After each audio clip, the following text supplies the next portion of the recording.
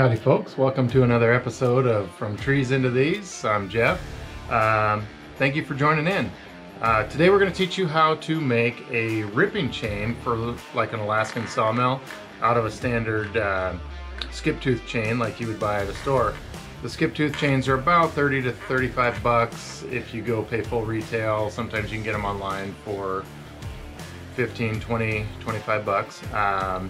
But a ripping chain, like a Granberg ripping chain, is usually around $75 to $100. And so we're gonna make our own. I think they're gonna be just as good, and we'll do another episode later and show how well they work, and we'll actually rip some boards. So thanks for tuning in, fans. Don't forget to like and share. Subscribe if you like, and I hope you enjoy the video. We're gonna start off here with the standard crosscut chain. I had this made up at my local saw shop. Thank you, Kaiser Power Equipment and Outdoor. And as you can see, there's always fun tangles in it. I can do another video to show you how to get these untangled. But as you can see, this is a standard crosscut chain.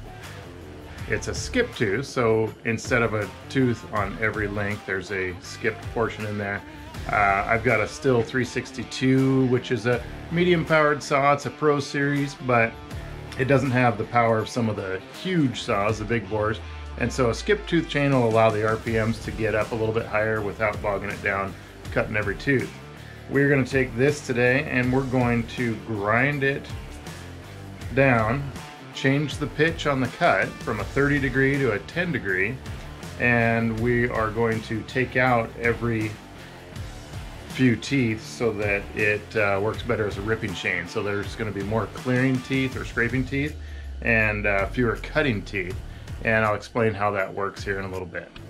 As you can see here, you've got a cutting tooth at 30 degrees here. We've got a skip. We've got a 30 degree cutting tooth here. Here's your limiters. We're going to take out two of these, leave two, take out two, leave two, and we'll do that by cutting these off with a Dremel tool. You can use a grinder. I used a Dremel tool and it worked out pretty good. Here's a blade that I just completed. As you can see here, we've got two good teeth. And then we move on over, and here's one that I've taken out. Here's the next one that I've taken out. And you can see it's about half the width of a standard cutting tooth here compared to here. I'm going to show you how to do that. It's really simple, and we're going to have a good time doing it. You can do this several different ways. You can use a regular hand file. You can use a file guide, something with a angle on it, or you can use an electric one like I've got here. This is no rocket science. It's nothing special. This is a good old Harbor Freight chainsaw sharpening wheel. And as you can see, I'm gonna get it set up. Right now it's a 30 degree angle, and I've got it set to 10 degrees here. Sorry for the mess, this has been well used. And so when I grind this down, it's going to re-angle that completely. I don't wanna take any more off than I have to, because I want this blade to be, or the chain to be able to be sharpened many, many times over the years as I use it. And so there's no reason to take off any more than you have to. I've already preset my depth gauge, or my set gauge, how far back it's going to grind off the tooth. I've also set my depth gauge of how far down it's going to go. You want to go down until just before you get into the link there, so that you get that whole radius in there. I'm going to go ahead and show you how it's done, and here we go. Also, I want to do it in about 10 little tiny passes so that you don't get that too heated up and take away the temper of it. It will never stay sharp for long if you take that temper out. We're going to give it a little kiss pass. Another one. 4, 5, 6, 7, 8, 9, 10. Now I've made it all the way down to the stop gauge, so I can't go any further. And by doing that, I'm actually taking the whole grind off, but I'm giving it kiss passes and just a half a second to cool down in between processes, which happens really thick with really quickly when it has such thin metal like this. I believe that will, as you can see, there's no discoloration, no patina color. showing that there's not been a whole lot of heat transferred into this. We'll go on to the next one, and I'll show you one more time. 1, 2, you can see it's already re-angled the cut. 3, 4, 5, we should be about halfway. 6, 7, 8, 9, I'm all the way down to my stop. My last one is just a really light pass, and that way it gets it nice and sharp when we go. I can just pull my skin across it right there, and it's super catchy, which is a good sign. It means it's catching on the little lines on your fingers. That means it's a good sharp cut. We're gonna go do this with all of the rest of the ones that are on this angle. Then we'll reset the sharpener here to do the other side, so we're alternating back and forth. Once we get all of this sharp, we're gonna go through and cut off every second. We're going to cut off 2 of every other 2 cutting teeth so that they're actually clearing teeth instead of all cutting teeth. It'll give it a much smoother cut when we're ripping logs, so that we can use our Alaskan Sawmill.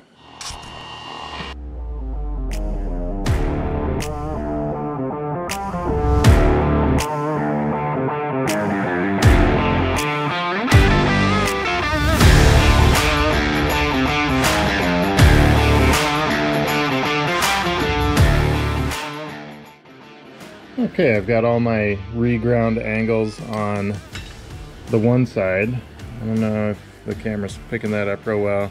You can see that's now a 10-degree cut compared to a 30-degree cut. Trying to get you a good enough angle. There you go. That's a 30-degree cut compared to a 10-degree cut. We're going to do the other teeth, every other tooth. So I'm going to reset this here over to the other side so that we can cut the other angle. I'm going to slide that over to right at 10 degrees. Now normally, if we were cutting that, it would be 30 degrees. Here's what a 30-degree cut looks like. And as you can see, that blade comes right down, the cutting wheel comes right down to the exact angle that this tooth is here. But since we're regrinding it to a 10-degree angle for a ripping chain, we're going to slide that over, set our parameters. Looks like it's pretty close. We'll give that a quick shot. Tighten that in. You can see I'm getting just the point there, and further in, further.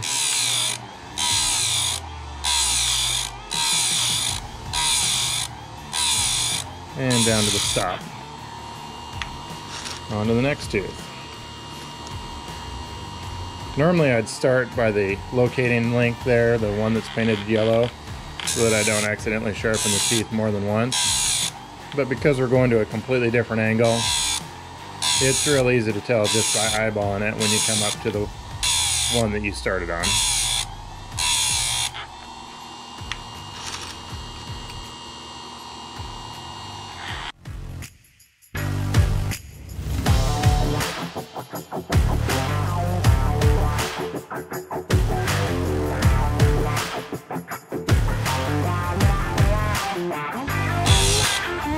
It takes me about 5 minutes to go through the entire chain for each side.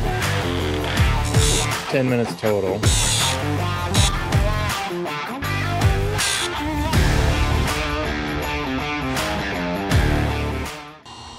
And like I say, I'm doing these small passes instead of one big one to keep it from heating up too much and taking the temper or the hardness out of it.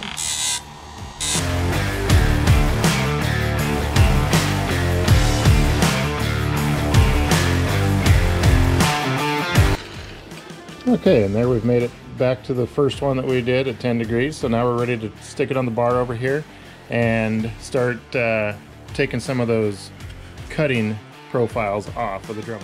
Okay, now I'm going to transfer the chain over to the bar here. It's a 28-inch bar.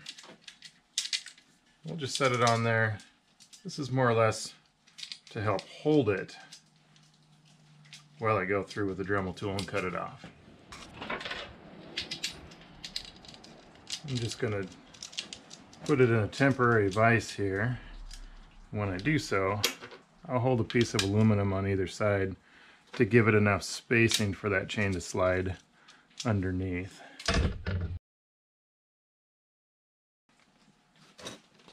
Just cinch that down. That way we can rotate the chain through.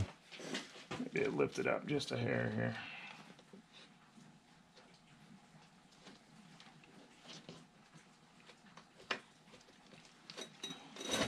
Okay, so now we can slide it through and clamp it down so that we can grind it off. What I'm going to do first though is take a mark and mark the ones that I'm going to grind off. So there's 2. We're going to skip the next 2. Skip this, skip that. Grind these 2.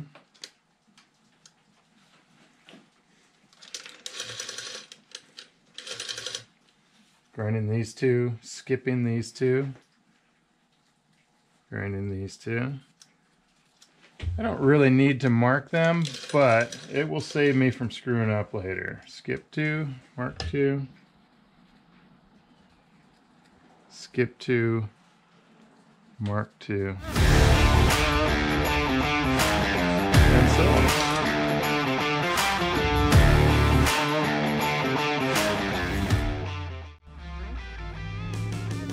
The reason you do them in sets of 2 is because you don't want to have a whole lot of right side cutters in a row with no left side cutters and vice versa. And I think on this particular chain count, this teeth count, I end up running into the last 4 of them.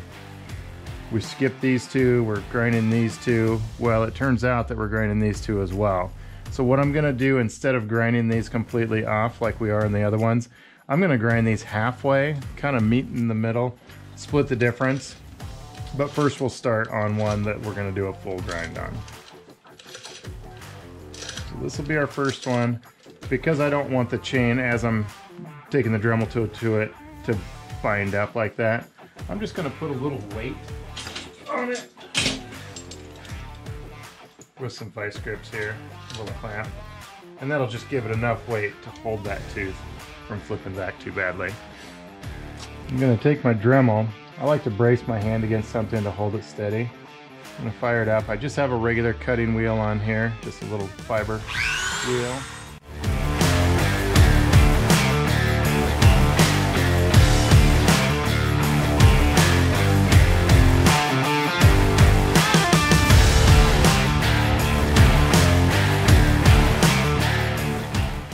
Okay, now you can see that I've cut the cutting profile off of this here and this one here. So there's going to be a little bit of a cut there, but it's going to be mostly a clearing tooth. So it's going to actually clear a lot of that sawdust out of the way. Whereas this one here is full width. This whole profile right here up front is what's doing the cutting on the wood, and it's full length. So we're skipping every other one. This will help the blade speed to stay high. It'll give you a much clear out all of those sawdust shavings as it's going. Anytime you're doing a ripping cut, the length of the shavings are going to be a lot longer because you're going with the grain or sometimes through the grain, but you're going at somewhat of an angle. Whereas when you're cross cutting a piece of wood, it's chopping the grain, and the sawdust is going to be much finer. It's a lot easier for it to clear faster. So that's why we're cutting every other one, well, every 2 other ones. And we're going to do that with the rest of the chain. I'll speed back up for you so you don't have to endure the entire thing.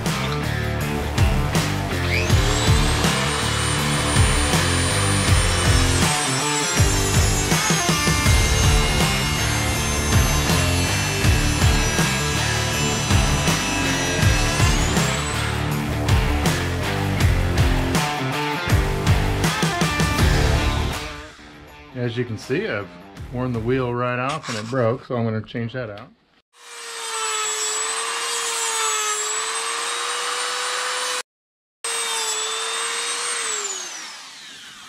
As you can see, with a new cutoff wheel, it goes a lot faster.